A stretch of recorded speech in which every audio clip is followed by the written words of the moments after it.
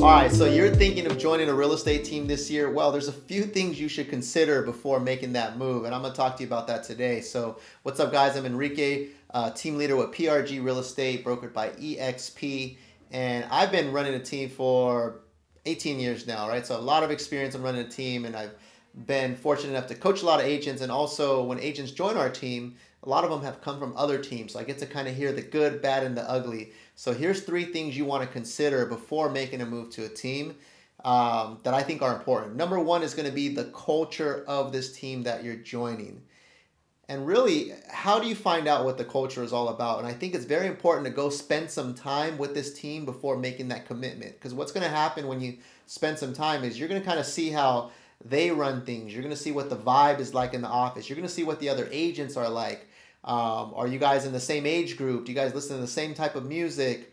Are they, professional enough to your standards, right? All those different things, because you're going to spend a lot of time with this team, collaborating, being in the office, working on deals together. You want to make sure you feel at home.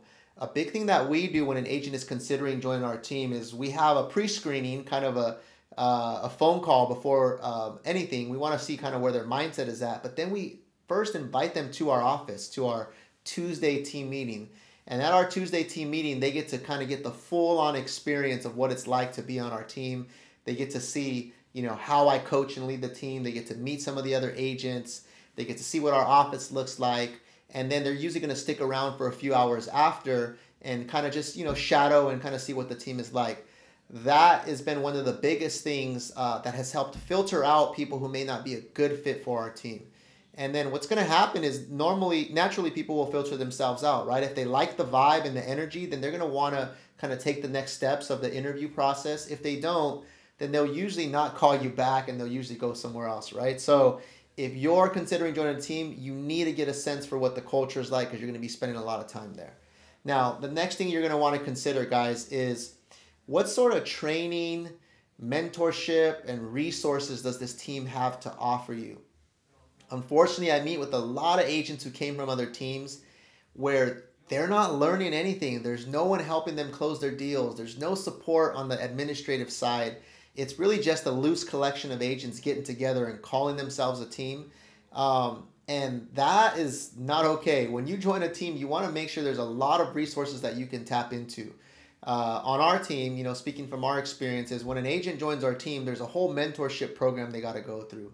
There's a 90-day plan. There's an onboarding process. There's a whole kickoff to launch their business. There's, multiple admins. There's admin support on the back end. There's marketing support. There's virtual assistants. There's so many things happening in the background to where we get to take a lot of these things, off of our agents' plates, and we get to also give them a roadmap of what they have to do to be successful. So you definitely want to find out all the details of the training, the mentorship, and the resources that the team provides. Now, the last thing that I'm going to touch on, guys, is the team that you're going to join, are they providing you with opportunity, and are they helping you build your business in the long run?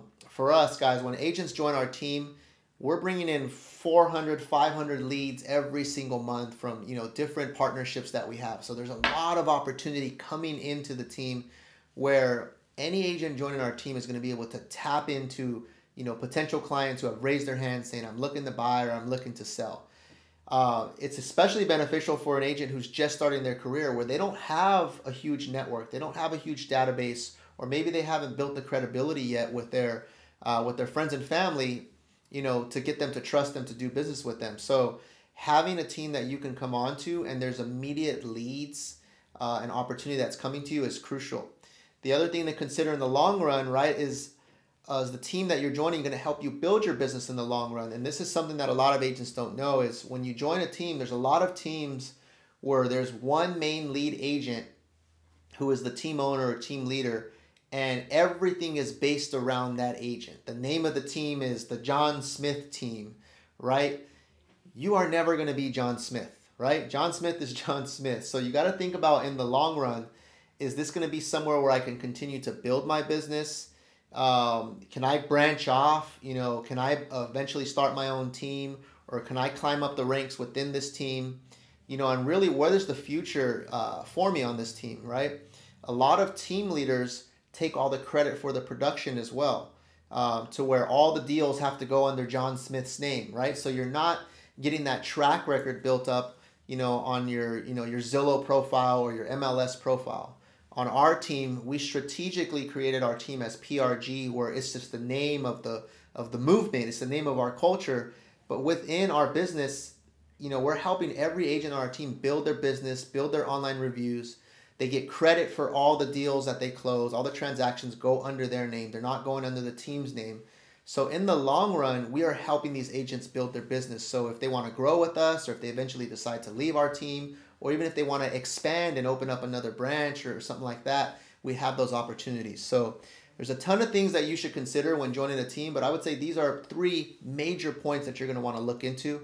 Guys, if you guys have any questions about joining a team, building a team, just any business questions that relate to real estate, feel free to reach out, and I'd love to point you in the right direction.